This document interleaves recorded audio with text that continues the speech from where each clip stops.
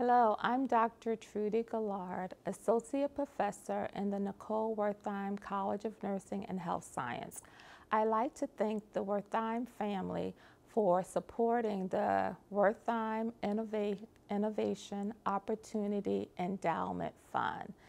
These funds have helped to support my initial grants that focused on mild cognitive impairment in persons that had early memory loss. Hi, my name is Edgar Ramos Vieira.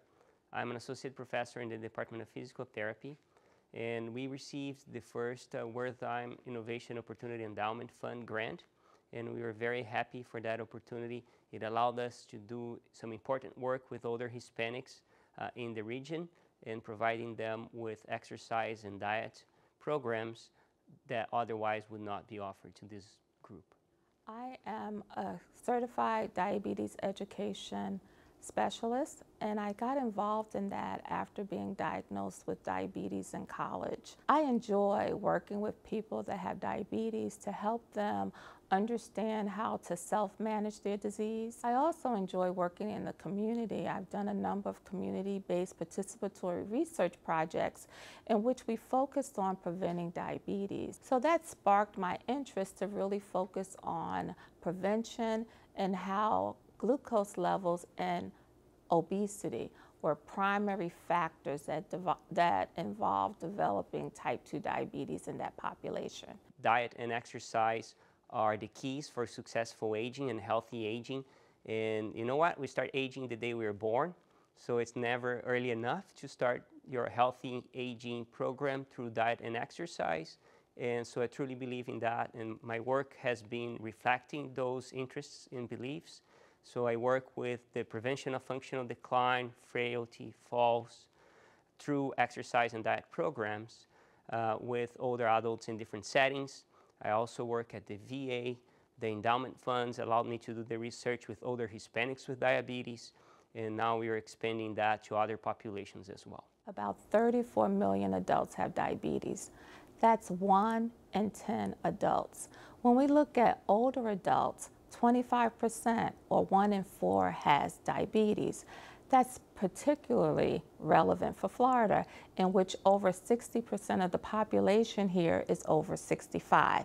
So I've transferred some of the knowledge that I know about diabetes and health disparity, and it's helped to fund my current research, which is funded through the National Institute of Aging. It's looking at what are some of the barriers as well as motivators and facilitators to participating in research for culturally diverse older adults. We look at what they believe aging or healthy aging research should be, but also look at ways in which they want to be engaged as far as being recruited for that research study. Our goal is to develop a statewide agency that has older adults that are engaged as well as educated about aging research. My research interests currently are the prevention of frailty, falls, functional decline, helping older people to live independently and as well as possible for as long as possible with less healthcare use, less falls, less injuries, and more independence in the community. My current grant, the Florida Registry for Aging Study, is specifically targeting older, culturally diverse adults, African Americans, people of Hispanic ancestry, as well as people from the Caribbean. So falls are the #1 cause of injury and injury-related death in older people.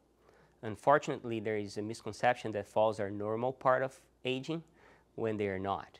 So healthy aging does not require somebody to fall as they get older or to become mobility impaired. So I think the aging process needs to be considered as a continuum rather than starting at 65.